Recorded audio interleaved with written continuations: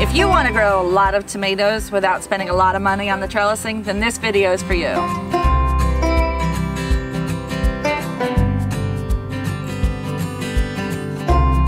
This is the cheapest and easiest way to stake your tomatoes.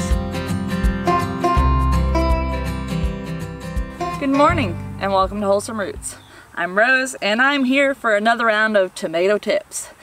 Today I'm going to show you how to stake your tomatoes in an affordable and easy way.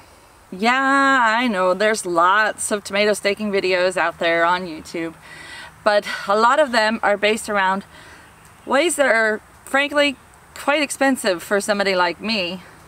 If you want to grow a lot of tomatoes without spending a lot of money on the trellising, then this video is for you. Now don't get me wrong, the cattle panel trellising of tomatoes is a beautiful finished product for sure, but here in our area, cattle panels cost $88. Plus, something I continuously see a lot of people have issues with is how to get them home. Lots of people don't have a way to transport them once they buy them from the store. Cattle panel trellis is definitely a good way to go, but then the other side of the coin is how easy. If you are working in the garden by yourself, installing a cattle panel trellis might prove to be difficult. So I'm going to show you some easy ways that I trellis my tomatoes that are easy for me to do by myself and extremely affordable. We like to do cheap gardening around here. Saving money where we can is definitely something we appreciate and try to do as often as possible. Also, some of the ways that I'm going to show you to stake tomatoes is actually going to save you on space. You're going to have more room to plant more tomatoes this way. So let's get started. All you need to stake your tomatoes are some simple, basic, cheap supplies. Whether you're using the classic tomato cage that only costs under $3, staking them with sticks or bamboo poles or even plastic poles with the help of some twine. Even if it has to be your used hay twine, that's fine. And the other method I'm going to show you is using these T-posts to create a Florida weave. This is easy and affordable. So I'm going to start out with the classic tomato cage. Now the tomato cage is very affordable. It's under $3 and it does the job pretty well. The only drawback to using the tomato cage is the weight of the tomatoes sometimes gets to be too much and you might need to add a stick to help support the weight so it doesn't fall over. The top of the tomato cage is much shorter than most tomatoes become, but that's not a problem to me at all. I just let them grow over the top and hang down. Beautiful fruit is formed that way. Staking your tomatoes with a tomato cage is extremely easy to install. You don't need anybody's help. You want to do it while they're still young so that the branches aren't too big where you're going to scrape up the stems. You just place the center of the plant in between the three prongs. You slide it down gently, not brushing the branches too much, pulling them loose if they catch. You're going to want to position each of the footings evenly spaced around the bottom stem and begin pressing down. As you press down, make sure any of the top stems don't get bent. Press down. You want this bottom part of the trellis to go as deep as your soil will let you. Unless you live in a place that's really soft soil, I suppose.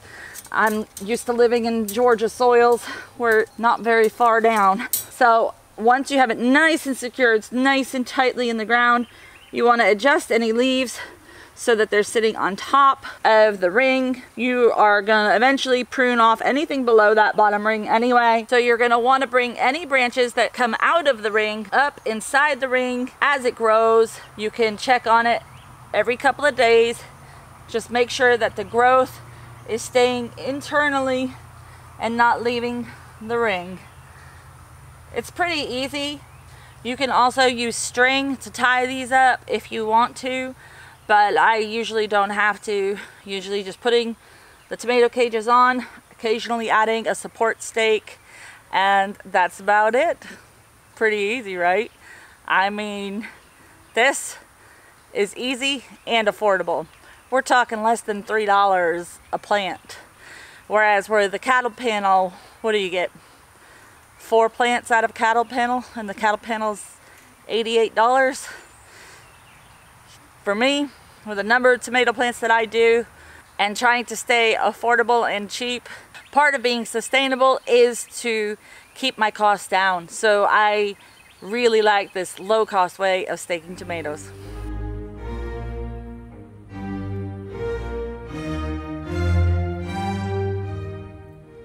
Alright, this second method is actually probably the cheapest and easiest to do. All it involves is a stick and some string.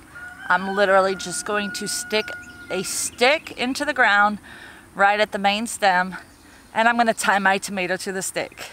This is very effective if you don't have a lot of high winds.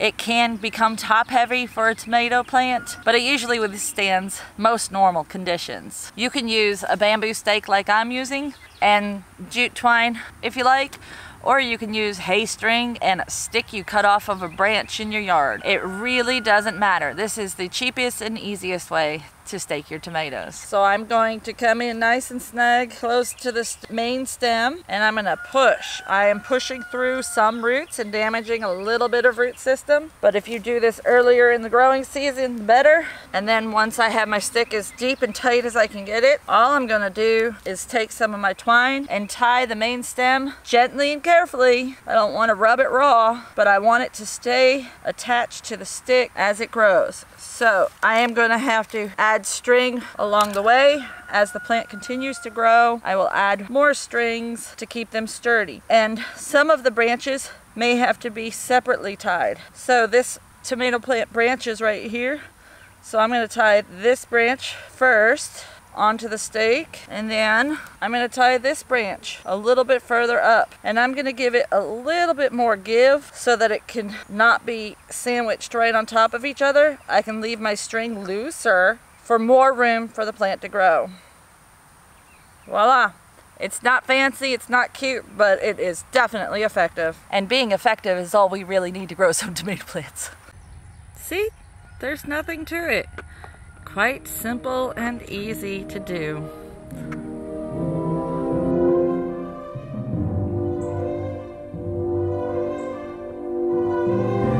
But you can see it's quite easy to install. Alright, so the next method I'm going to show you is called the Florida weave. This works really good when you have your tomatoes planted in a straight row. So if you're doing a nice long straight row, I recommend this as my favorite method probably of all the 3 that I'm showing you today. I'm just going to put 2 T-posts in the ground. These T-posts do not have to be in perfect condition. They can be used. They can be the cheapest ones they have at the store. You can even use some sturdy stakes.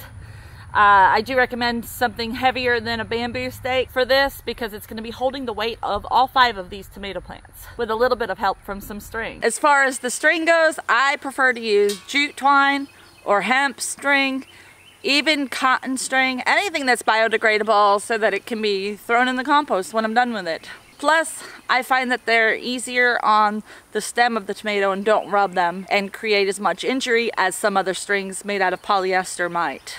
So this method is really easy and it's widely used in lots of different commercial tomato growing operations. So I think it'll really help you out.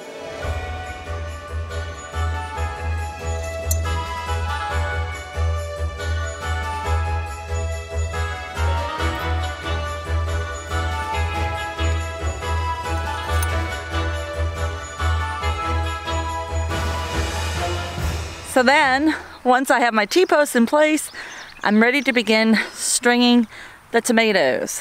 So what I'm gonna do is I'm gonna start out really low on the T-post, all the way at the bottom, and I'm going to tie a string off, and I'm gonna go in front of one tomato, behind the next, in front of one, behind, weaving them through till I get to the end pole, pulling it nice and tight and tying it off. Then I'm going to go a little bit higher on the plant, and I'm going to do that again, going in the opposite direction of that weave. It's like making a basket.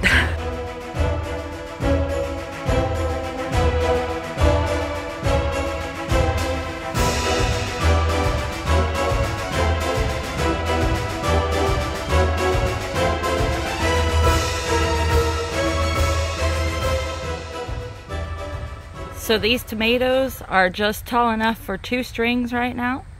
I will add another string as the main trunk gets taller, but you can see it's quite easy to install. When I'm running my string in and around each plant, I do try to position it so that it's right where a stem or a lateral branch is, to help support itself and lean against something a little more sturdy than just if I had put it down here and it had nothing to go against. This kind of helps keep it from sliding around. You'll also notice that the lateral branches that are not going to be kept on this plant have not been included in the trellis. This is going to be one of the lateral branches I will remove, whereas this lateral branch is going to stay. So my next string will actually go over this one.